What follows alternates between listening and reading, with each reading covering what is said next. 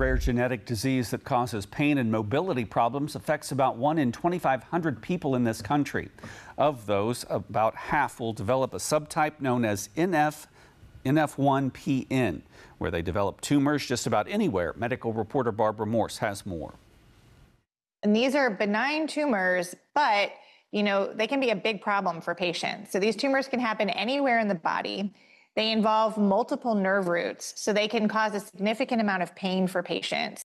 Dr. Angela Herbie is the director of the Adult Neurofibromatosis Clinical Program at the Washington University School of Medicine in St. Louis. These tumors, she says, can be disfiguring and cause organ damage. At a very young age, I actually had to have surgery to partially remove one of my tumors because it was growing into my spine. 29-year-old Austin Fields was diagnosed with NF1-PN when he was just 2. I just couldn't keep up with my peers because of pain or mobility issues thanks to my tumors. Austin, now a church pastor, was diagnosed young. Is it possible it could go undetected for years? It is possible because there's a wide range of how patients present, but I think that's why it's important to talk about any symptoms that you're having, with your doctor. I think the most common things that these patients have are pain. Often you can see visible tumors, on the skin. Historically, many of these tumors are surgically removed, but more than half will grow back.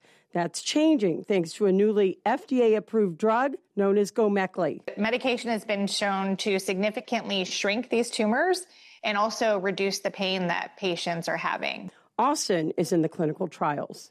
My tumor ended up shrinking 57% within the first year while I was on that clinical trial.